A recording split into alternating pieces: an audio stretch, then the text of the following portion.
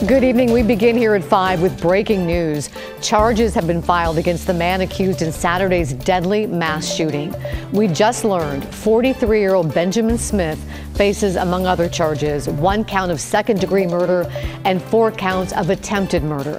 This after police say Smith opened fire on a crowd at a racial justice rally in Northeast Portland.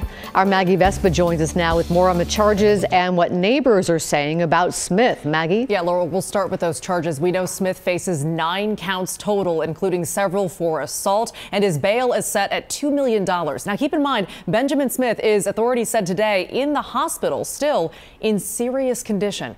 This after police said someone in the crowd of demonstrators fired back at him on Saturday to try and stop the shooting. Court documents show Smith lives in an apartment complex near Northeast Portland's Normandale Park, where this rally and shooting happened on Saturday. Witnesses said he confronted people blocking traffic for the demonstration, called them, quote, violent terrorists, and ordered them to leave. They said he then got angry and started shooting. One demonstrator said, police said, fired back and shot Smith in the hips. 6 people total were shot. One woman, you just saw her ID'd as 60-year-old June Knightley, died. Neighbors today have told us they're sadly not surprised. They have said Smith was often angry. They said he blames, for instance, homeless people for the city's housing crisis and was increasingly fixated on the racial justice protests of 2020. They also said he was angry about anti-police rhetoric. And late today, I talked to his next door neighbor. He was always a little bit aggressive and kind of protective of his property. There were multiple times over the years that he's brandished guns out at people going through our trash in the courtyard. That was one thing. If you ever got him talking, he would end up talking about whatever gun he's got, new one coming or whatever. It was just, he always had them out. Chelsea Blando adding there that when she heard her neighbor had been named the suspect in this shooting, she thought it was only a matter of time before someone pushed him too far. Laurel, again, the update tonight. 43-year-old Benjamin Smith has now been charged with murder and with multiple counts of attempted murder in Saturday's deadly mass shooting at that racial justice protest. Well, Maggie, you mentioned June Knightley, who died in the shooting. What do we know about the other victims who were shot and survived? Sure. There are details in these court documents that were just filed. 4 people were wounded but survived. 2 of them are still in the hospital, and prosecutors say one of those 2 was shot in the neck and paralyzed from the neck down. That person is in critical condition. And the second person of those 2 was shot multiple times, including in the abdomen, and is also still in the hospital. 2 other victims were shot and have since been released. And again, Benjamin Smith, the alleged shooter, also still in the hospital tonight. Just a terrible, terrible situation. Thank you, Maggie. Sure. Portland's mayor and police chief are speaking publicly for the first time since the 3 deadly shootings over the weekend. Among other things, they're asking for patience as the investigations play out. And that includes the investigation into what happened at Normandale Park. Mike Benner continues our team coverage. This was a deadly, difficult, and disturbing weekend for our city. Portland Mayor Ted Wheeler speaking publicly for the first time since the violent weekend in Portland. The mayor was joined at a virtual press conference Tuesday by federal and local law enforcement officials, including Portland Police Chief Chuck Lavelle. This was probably one of the most deadly and challenging weekends our city has experienced. It's also one of the most heartbreaking. Among the deadly shootings the chief is referencing is the one at Normandale Park.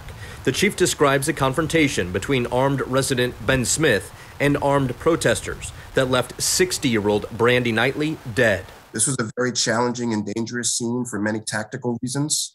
Obviously, responding officers didn't know who the shooters were, how many, where they were at, and other details. Aside from saying evidence was taken from the scene and asking for its prompt return, authorities are saying very little about the shooting. Some will argue that's a calculated move to control the narrative, but Multnomah County District Attorney Mike Schmidt says that's not the case at all. Our biggest responsibility is to build a case and make sure that those who cause harm are held accountable. That's what our focus is. DA Schmidt's office, along with local and federal investigators, will be tasked with determining a motive behind the deadly shooting. Here's what the U.S. Attorney for the District of Oregon said when asked about the possibility of this being a hate crime. If evidence is developed that any federal crimes were committed there, the United States Attorney's Office will make the decision whether federal charges should be brought. For now, we're asked to remember the victims of the weekend violence. I want to note with deep sadness the injuries and the terrible loss of life the collective Portland family has endured. I'm grieving along with those who've been impacted by this weekend's events. Authorities acknowledge it has been difficult getting some of the witnesses to talk to them about what happened at Normandale Park. Officials want to remind those witnesses that providing information to law enforcement is absolutely crucial, and anonymous tips can be passed along through Crime Stoppers. I'm Mike Benner for KGW News. I imagine it was a very harrowing experience for those folks that are up there. We continue our coverage tonight of this enormous car pileup in eastern Oregon. Did you see this? I-84 is back open after more than 170 vehicles crashed in snowy conditions yesterday. This happened between Pendleton and LeGrand. Multiple agencies worked through the night to get that interstate back open. And as Ashley Korsland reports, it was a team effort that took hours.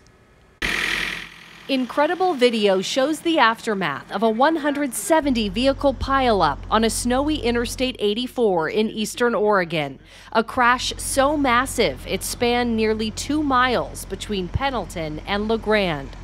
It looked like it was a chain reaction. Somebody crashed and other people crashed into them, and pretty soon it was blocked up for miles. Tom Strandberg with the Oregon Department of Transportation says multiple agencies worked together to clear the mess, from troopers to firefighters to half a dozen tow companies. It was all hands on deck. That was probably one of the saving events of the evening. Each one of them brought at least one or more vehicles, so we had multiple pieces of tow equipment up there. At least 19 people were taken to the hospital to get checked out. As I saw semi-trucks in front of me starting to jackknife and hit each other. Including Keith Biggs, who broke 2 ribs in the crash. I just saw that semi-trucks were still coming and there was no way they were going to be able to stop. He was on his way back to Portland from Idaho when a semi crashed into a car behind him, pushing it into Keith's car. Ouch, I think I have a broken rib. It was quite frightening, and I was pinned in, so I was able to move around in the car, but I had to crawl out of this sunroof to get out of the car. In total, 71 people were shuttled out on buses. A local taxi company and church also provided vehicles to get others to a reunification site at the Pendleton Convention Center. I mean, this car is just demolished. And after hours of hard work, crews reopened the eastbound lanes of I-84 around midnight and the westbound lanes early Tuesday morning. Everyone involved thankful it ended the way it did. It could have been very tragic. It doesn't sound like it was as bad as it could have been. Just the way that there was no deaths, I'm just absolutely shocked at that because it was horrific, the damage up there. Ashley Korsland, KGW News. A harrowing experience is right, and hats off to those crews who did such a great job clearing it. Oregon State Police hasn't announced what caused that pileup yet, but they're recommending drivers avoid the area due to hazardous winter conditions. Also in eastern Oregon, an explosion at a food plant in Hermiston created this huge fire today. It happened this afternoon at Shearer Foods off Highway 207. Employees called 911 reporting a boiler explosion. According to the East Oregonian, 7 people were taken to the hospital. All are expected to survive. Homes nearby were put on notice they might have to evacuate because of poor air quality from the smoke, but that has not happened yet.